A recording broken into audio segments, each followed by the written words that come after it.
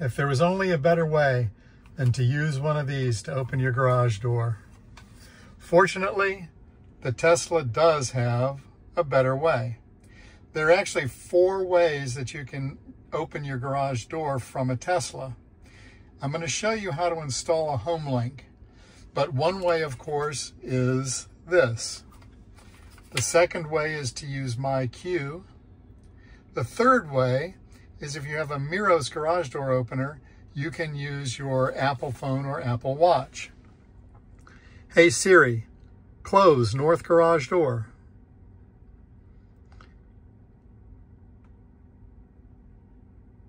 Closing the north garage door. So that's the third way. And the fourth way is using Homelink.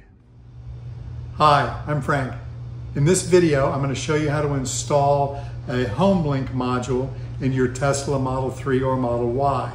I have a Model Y that I'm going to be installing it in. Now, you can use the MyQ app if you have a MyQ enabled garage door opener, but that also requires a subscription. It's going to cost you about $50 a year.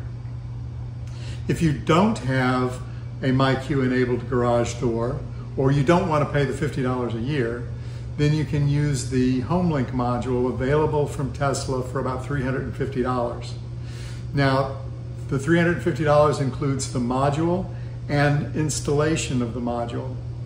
You can get the same modules from Tesla off of eBay for about $200, sometimes a little less. I think I paid $175 to $190, somewhere around there, for mine. The installation is extremely easy to do. It requires minimal tools and minimal effort. It's an easy beginning do-by-ire, so let's see how to do it. Now, obviously you're going to start by opening the frunk. And this plastic piece here, we're going to take off. Basically, that just snaps off. Just get under here and pull.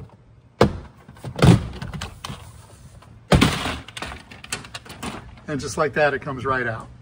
You can see the little white snaps that hold it in. Next, you're going to take this bucket out. It's held in by this clip right here. You can get that out with a just a flathead screwdriver, and then 4 bolts. 1, 2, 3, 4. Now, if you look right here, you can see that there's a little indentation there, and that you can get your screwdriver in just to pop it up and then pull it out.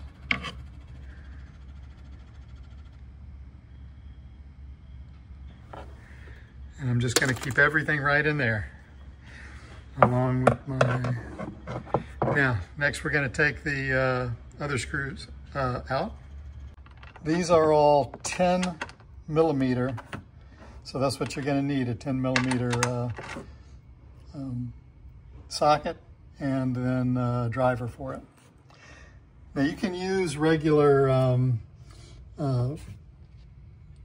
wrenches if you want. I'm going to use an electric because it's just quicker.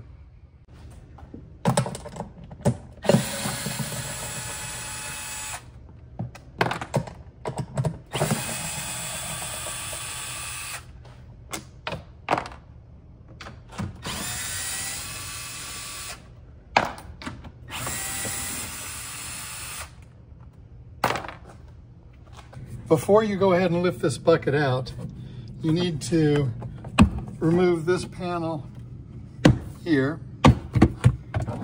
and remove this clip. Otherwise, your panel's not coming out. To get this clip off,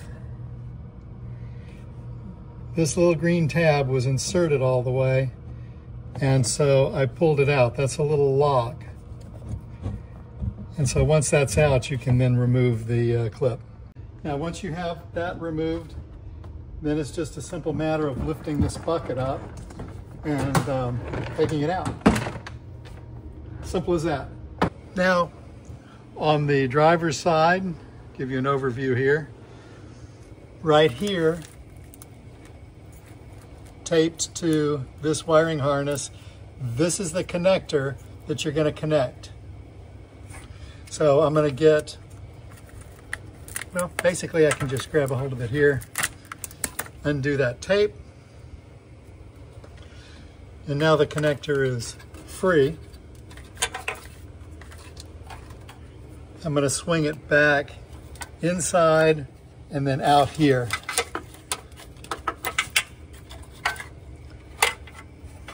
And I'm going to grab it from this other side and pull it around out here, because we're going to be attaching it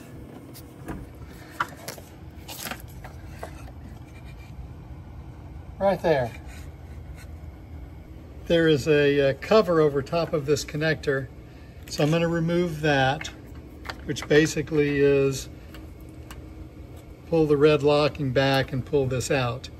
I'm going to tape it back where this was because this is a leased car, and when I turn it in and get another Tesla, I'm going to remove my module, since it didn't come with it to begin with, and put it in the new car. So I want to make sure that I keep that little cap so that it can be put back properly. And this is the Homelink module. All right, let's come around here, and you can see the mounting plate. There's the screw hole, and there's another hole. Now, if you look at the mounting plate itself, there's the screw hole, and then this little tab there is designed to fit through that hole. Now, I've seen some people mount it like that, which is an easy way of doing it, but it's not the correct way. The correct way is to mount it from behind, and that takes a little bit more finesse to get in here with your screw, but that's the correct way of doing it. Now, mine came with a screw. Some of them don't, but this is a M6 by 22 millimeter screw. So that's what you want to get if yours doesn't come with it. Now do yourself a favor and get yourself a microfiber towel and put in here, because what you don't want to have happen is you don't want to drop your screw down in there. That would make for a unpleasant day for you trying to get it out. The screw is magnetic, so that's not too bad, but still, if you don't have to fish for something, don't fish for it. So I got my microfiber towel packed underneath there, and now I'm going to get this screw then from the back side. Now, because the mounting bracket is plastic, there's a limit to how much you can end up torquing this screw down. So I'm going to use some thread locker blue around the threads. Now once it's started, I'm just going to get my socket. There is plenty of room to get back in there to tighten it. But you can see the screws starting to come through there a little bit. Once that's in, you can go ahead and snap your module back into the holder, and you're ready to put everything else back together here. Now before I do that, I'm going to go inside the car and make sure everything works the way it's supposed to. All right, I'm going to hit that. I'm going to come to software. I'm going to hit and hold the Model Y. And then when I release it, it's going to say enter access code. Access code is service, S-E-R-V-I-C-E. Okay. And proper use of service, enter. Now we're in the service mode. Once I'm in here, I'm going to come over to this side, and I'm going to press low voltage, Homelink. Homelink retrofit. The screen will boot up. So run. Hold the right turn signal in the active position and press down on the brake.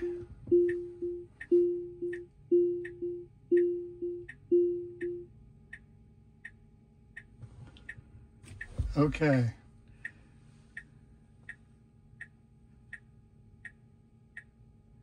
Now it is unlocked.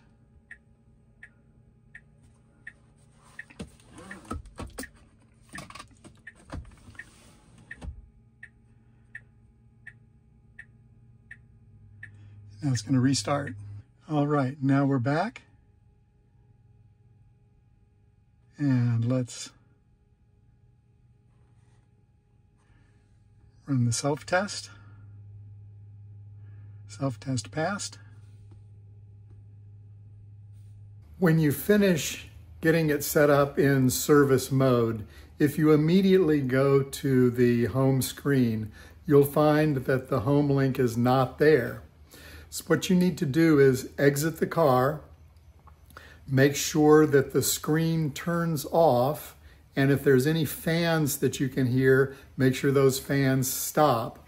So this lets the screen, when it reboots, get all the information, and your Homelink will appear once you get back in the car.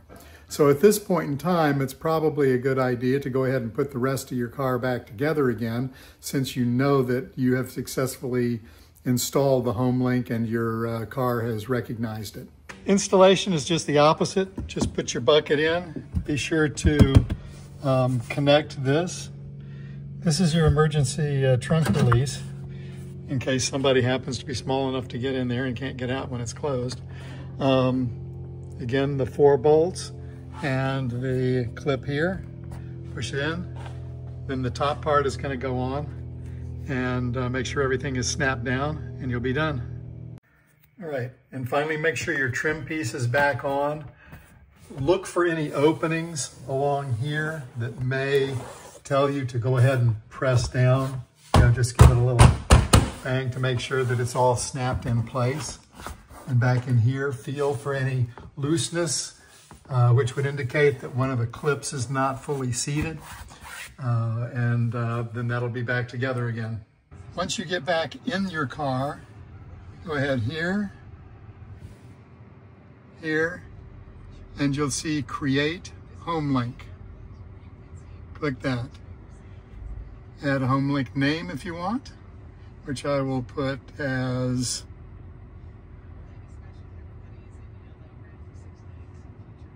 garage door, or just garage. You have standard mode and D mode. Now, standard mode is what you're going to use if you have a normal garage door opener. D mode is for like gates without remote controls. So set mode. Now have your garage door ready to use. And now what you're going to do is you're going to stand in front of the car, point your remote control at the bumper, press and hold the button until headlights flash. So let's get around here.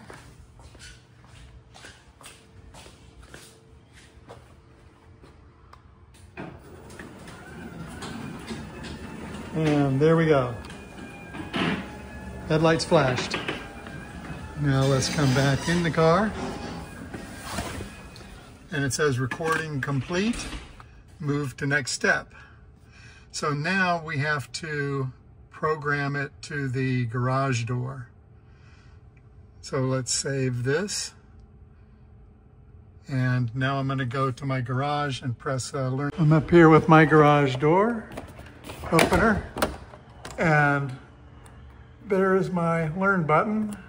So I'm going to press that.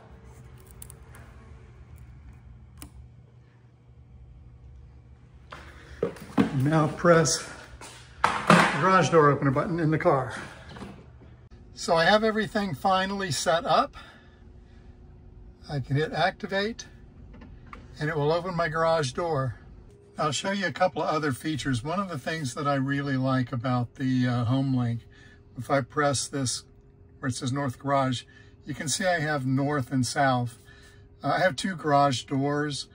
I could have easily named them double garage door and single garage door, but I named them north and south because that's just the orientation of them. If you hit settings, now from here, you can add a new garage door. I forget how many, here you go, up to 3 devices can be programmed for your Model Y. So I have 2 devices, I could add another one.